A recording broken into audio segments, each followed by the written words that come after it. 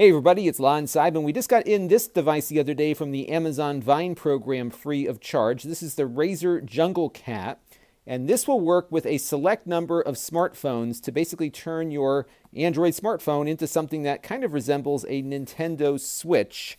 Now, it's not very compatible though. I believe the only phones that it works with at the moment are the Razer Phone 2, the Samsung Galaxy S10 Plus, and the Samsung Galaxy Note 9. That is it, because they have a custom case here that lines up with the device, although it does appear that you can use it as a standalone controller with something else if you wish to do so. It's a Bluetooth controller at its heart. So let's unbox it real quick, and then we'll have a full review soon on the main channel at lon.tv. We'll look at latency and all that other good stuff that we typically look at. So this is the controller itself. And by the way, this came in free of charge through the Amazon Vine program.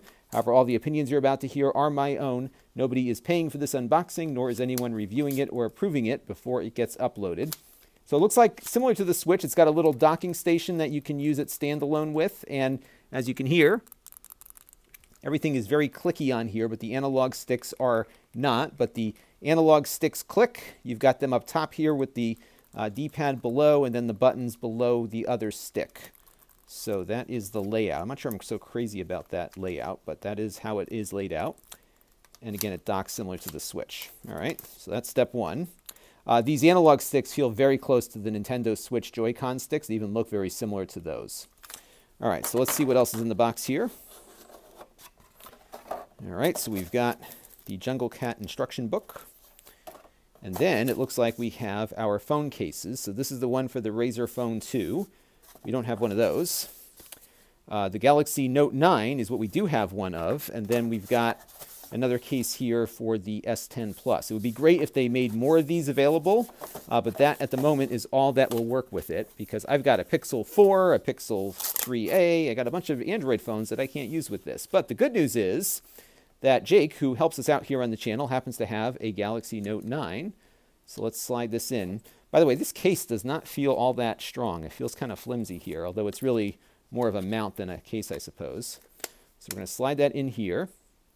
And you can see here on the side, it has slots for these joysticks, or these Joy-Cons, or whatever you want to call them, to snap in. And then you've got yourself your game controller. Now, what you'll note here is that this will cover up the USB-C port on the phone, so you can't charge the phone or plug it in while you're using these controllers. The USB-C ports here on the bottom of each controller are just to charge the controllers themselves. It won't pass anything through to the phone. And incidentally, they don't give you any USB-C charging cables in the box to charge these things in the first place. They're promising a lot of battery life out of the controllers because they are using Bluetooth Low Energy, but nonetheless, they do not give you a USB-C cable or a charger to charge the controllers themselves. You'll need to make sure you have one of those cables to do it. So we're going to have a full review of this soon on the main channel at lon.tv. I'm really eager to see how these things perform. It feels okay, but this side feels really loose. Check it out. It's kind of like really wobbly there, and I did make sure that we were snapped in securely, but it's flexing a lot. Look at that.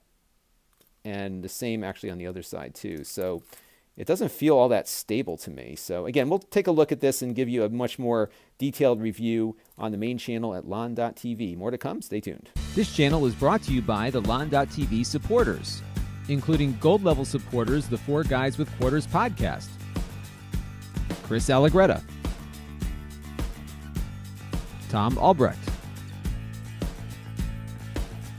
Brian Parker, and Kalyan Kumar. If you want to help the channel, you can by contributing as little as $1 a month.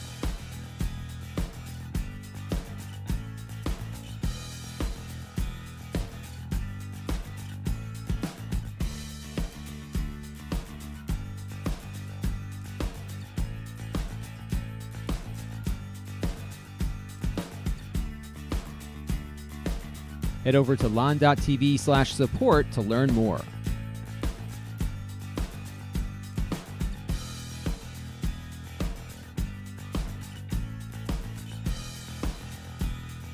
And don't forget to subscribe. Visit lon.tv/s.